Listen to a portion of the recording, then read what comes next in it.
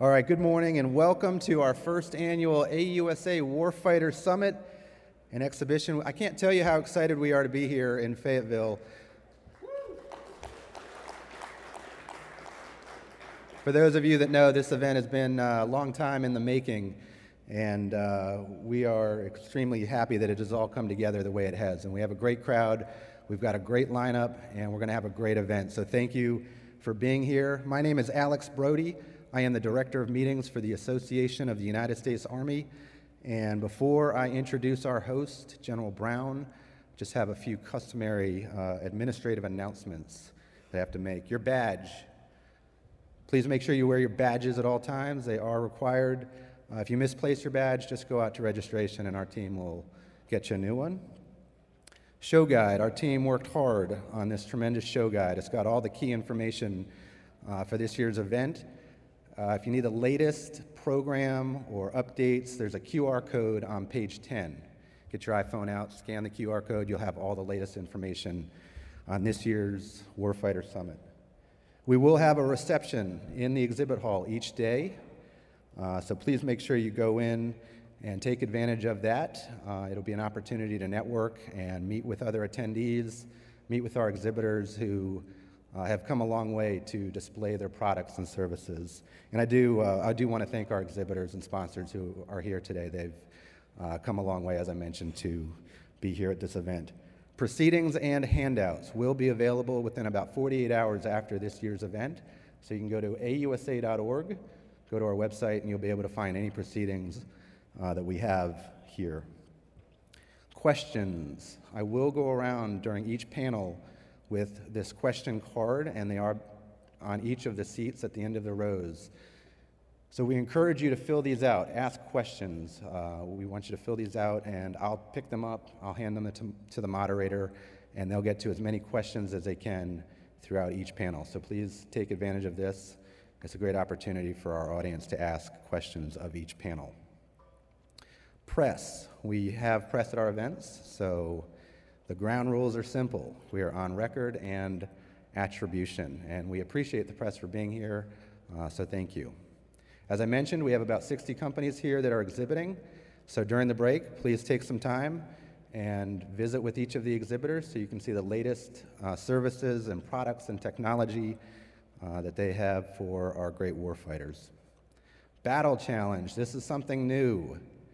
While you're in the exhibit hall, make sure you go over and visit the 9-station obstacle course. It is a opportunity for our warfighters to compete against each other.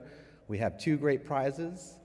We have a Yeti filled that we're giving out to the top male and female times. So we hope that our warfighters and anyone that wants to take advantage of it will run through the 9-station obstacle course called our Battle Challenge.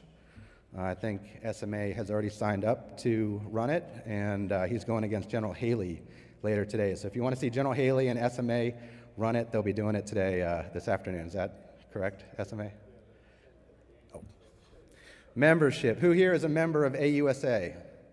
That's fantastic. General Brown, half the room, raise their hand.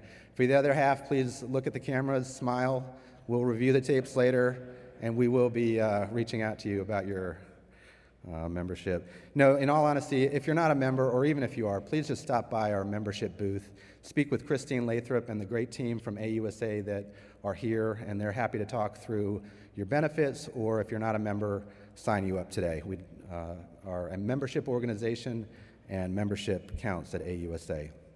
Wi-Fi, internet is available, so just log on to the AUSA attendee, which is the passcode, and it's 2022 Warfighter to connect. As is our custom, we will not give lengthy introductions for our speakers, but we do want all of our guests today to know that we appreciate all of your past accomplishments and acknowledge your professionalism and dedication to the Army. So thank you. And finally, I just ask that you silence any of your cell phones or iPads that make no noise so that I can introduce the President and Chief Executive Officer of the Association of the United States Army. Please put your hands together for General Robert Brown.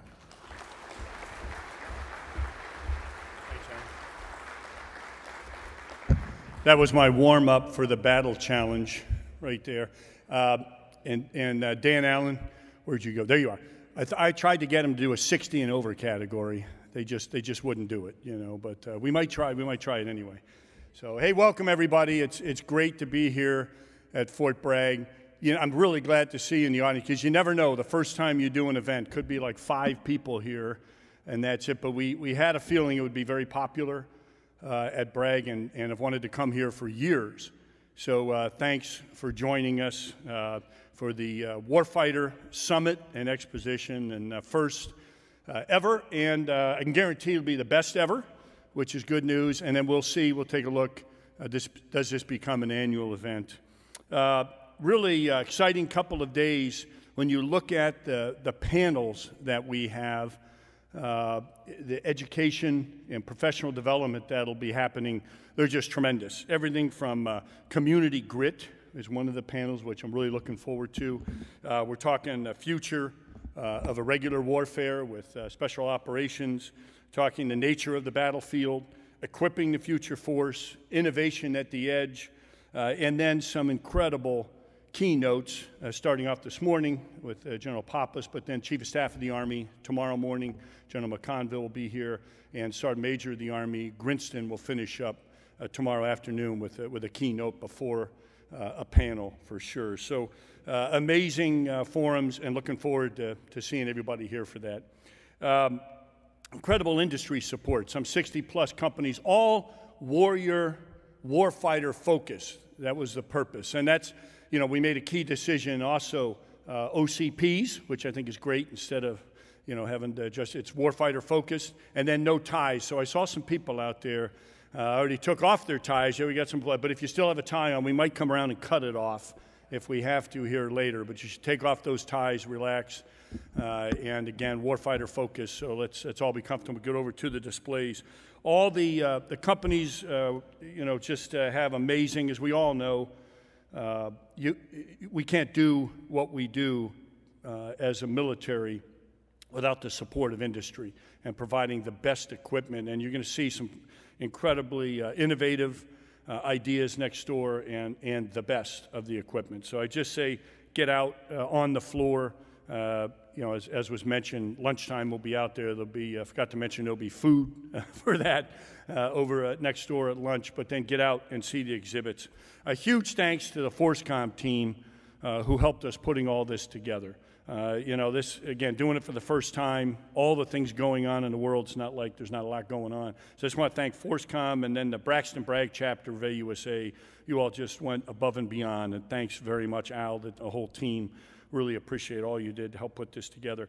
The battle challenge, you know, that is going to be ongoing all day today and tomorrow. And I would just say, you know, Alex mentioned a Yeti cooler full of stuff, but there's some really neat stuff like the Galvion bump helmet for the winter, male and female, and that alone is worth. I was even thinking about doing it, as I mentioned earlier, just to get that. It'd be a great bike helmet out there, protect you. But there's some tremendous gifts. And go cheer folks on.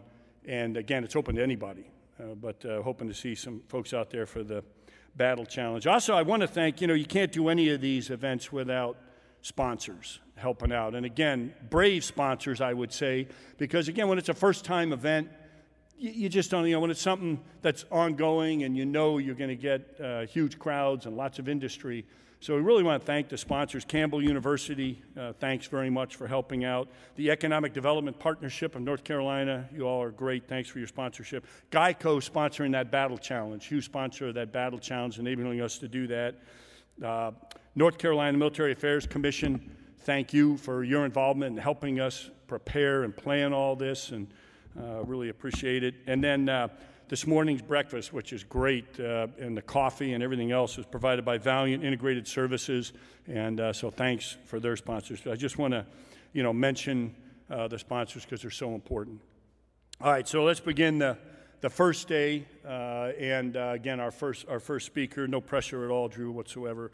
The first speaker at the first Warfighter ever, but we're really honored.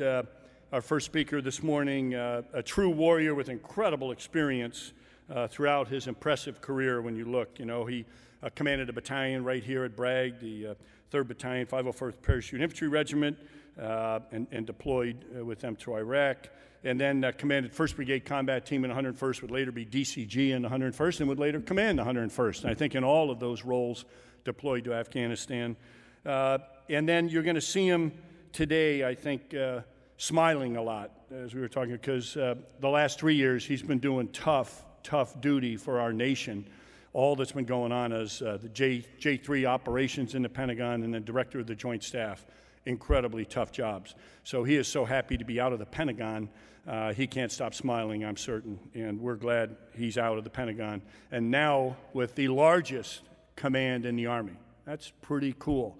You know, to say you're commanding the largest organization in the United States Army, pretty awesome. As he's the 24th commander of United States Forces Command. So I would just ask you, please join me in a warm welcome for General Drew Poppas, FORSCOM Commander.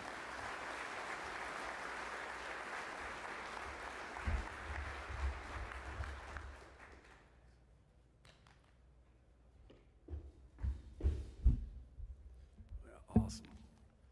Well, first I want to welcome everybody to the inaugural Warfighter Symposium down here. But I'm going to start off because what's not inaugural today is also the FORSCOM Command Sergeant Major Sims' birthday. CFO, young man. And he too will be out there on the challenge, all 9 obstacles. And he's a little physical beast, Sergeant Major, I'm telling you. He'll be your competition.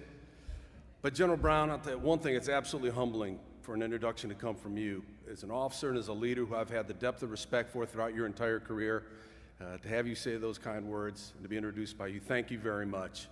And I also think that we all owe him a thanks because he is able to pull and bring an event of this magnitude for AUSA out of Washington, D.C., and then bring it down here to the warfighters and into the incredible military support network all around North Carolina and here in Fayetteville. So thank you for doing that, sir.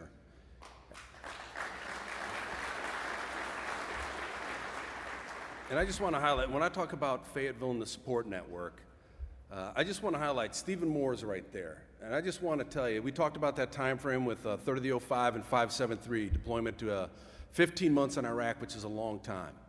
And over that time frame, when I talk about the support of a community and being fully invested and woven into the fabric of a community, it starts right there. And over that time frame that we were gone, both Stephen and Jean here in Fayetteville, they embraced not just our family, but the entire family of the squadron. And over that long time frame, we lost 22 and over 100 wounded. And each time an event came up, Stephen and Jean were the first one reaching out to my wife. Stephen and Jean were the first ones reaching out to the families and setting the environment in order to take care of them. And I think that, Stephen, I'm looking at you right now, and I know you're embarrassed. He said, please don't, but I'm doing it. And I'm just telling you that, but what I see in Stephen, I see throughout this city. And though he's the physical embodiment that's here today, that's indicative of this entire city and the community. So, Stephen, thank you very much, and to all in Fayetteville.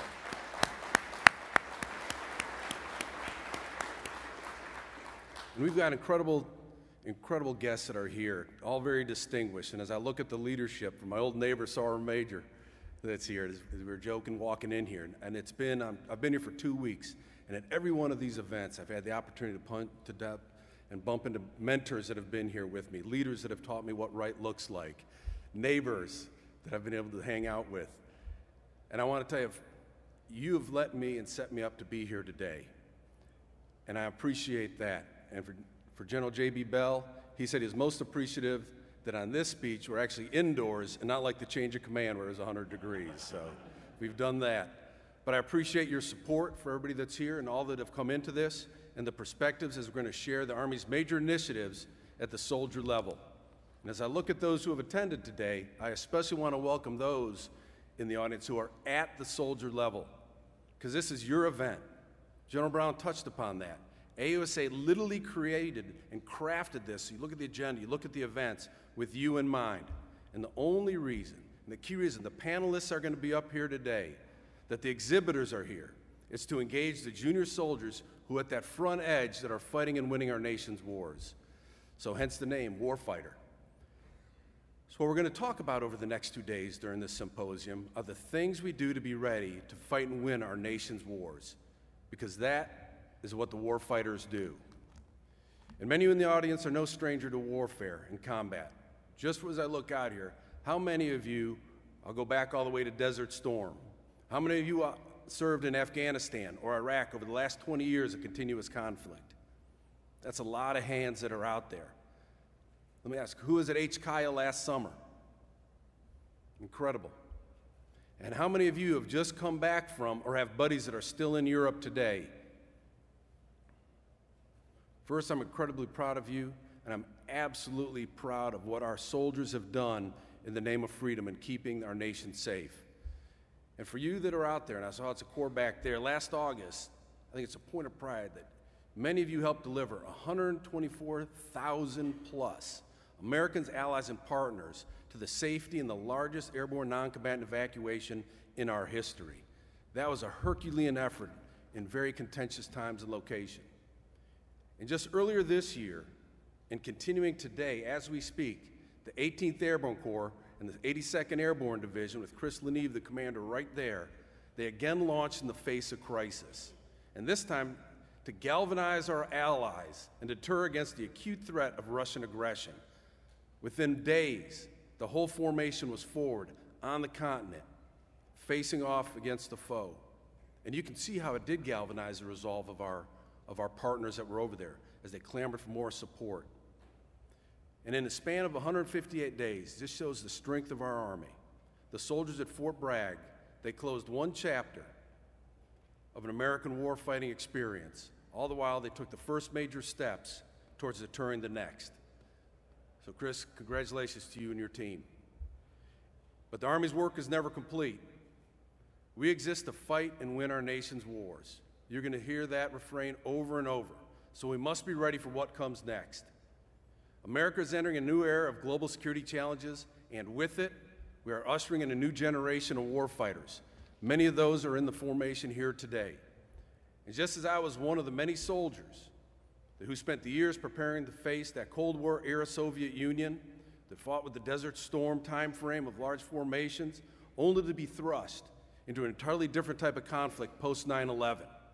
We were able to transition, just as today we're prepared to tackle today's generational shift back to those large-scale combat operations. Because in this formation, you can see it. It's the soldiers, it's the non-commissioned officers, it's our junior leaders. They're committed, they're disciplined, and they're masters of fundamental warfighting skills.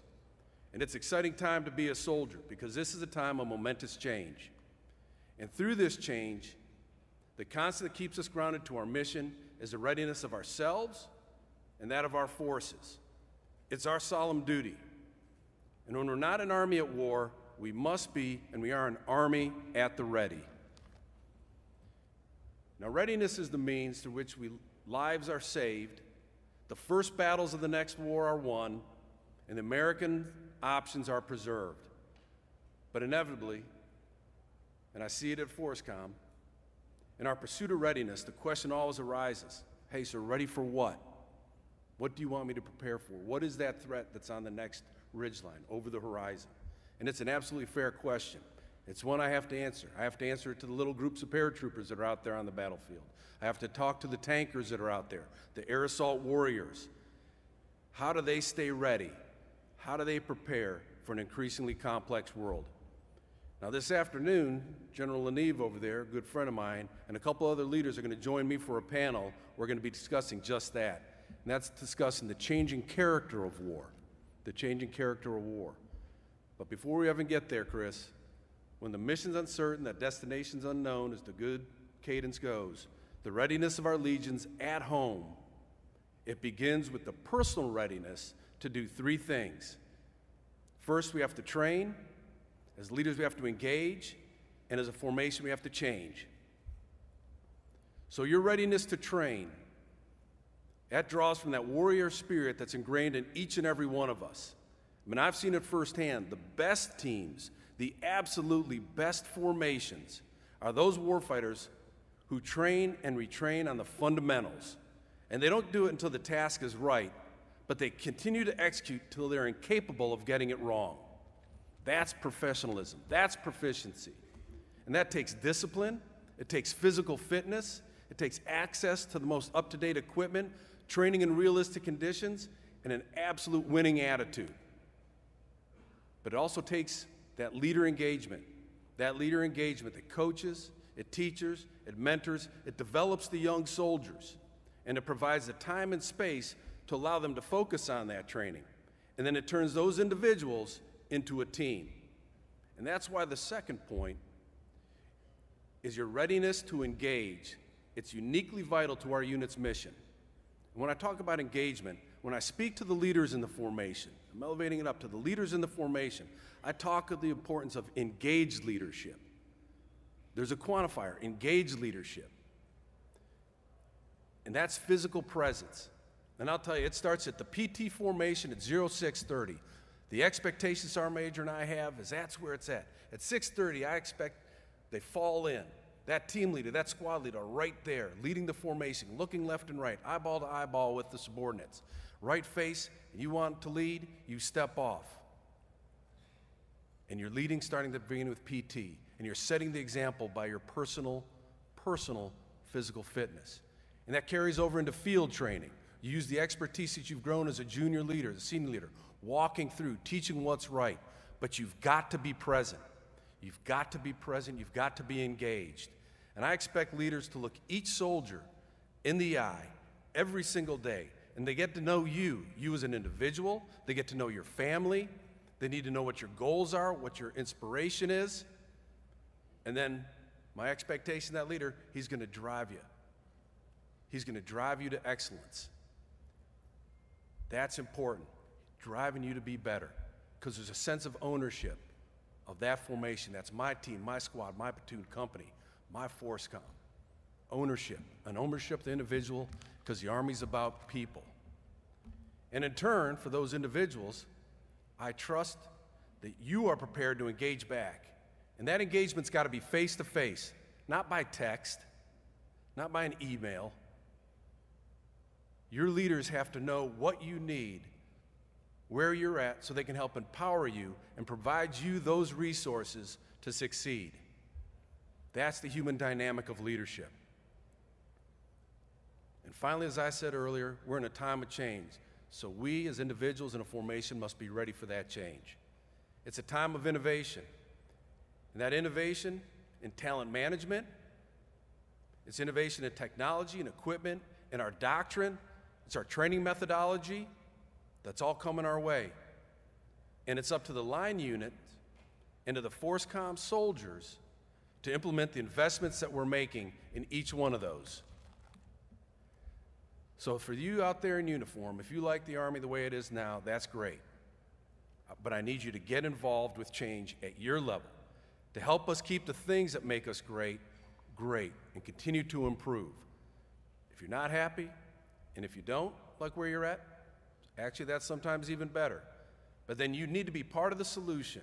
You need to have your voice heard. It needs to resonate to tell us what else must change before the next fight comes.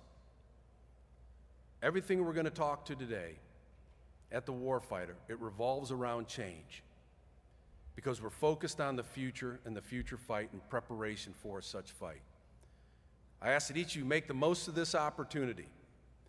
And I tell you, it's the Warfighter Forum. It is your forum. So if your friends aren't out in the formation, or if you're a leader and you don't see your folks on the panels or at the battle challenge, give them a call right now. Tell them whatever they're doing, come down. Be a part of this. Be a part of this forum for the future. Be a part of the conversation. And I want them to be here. Especially I want them to be here tomorrow. Because tomorrow you're going to get the Chief of Staff of the Army and the Sergeant Major of the Army. If you want to see where the Army's going, those are the voices that are going to be here. It's enlightening every time they speak, because they have the pulse of the entire formation. So for everybody that's here, I want to thank you again for coming out, being a part of this, and thanks in advance for taking the things that you're going to discuss here today back into your teams, into your squads, your platoons, each of your formations, for focused discussions about the ways that you and your formation can be ready for the next fight. As I said at the beginning, that mission unknown, destination unknown, but the future of our Army is bright. I'm proud to serve with each of you, Freedom's Guardian. Thank you.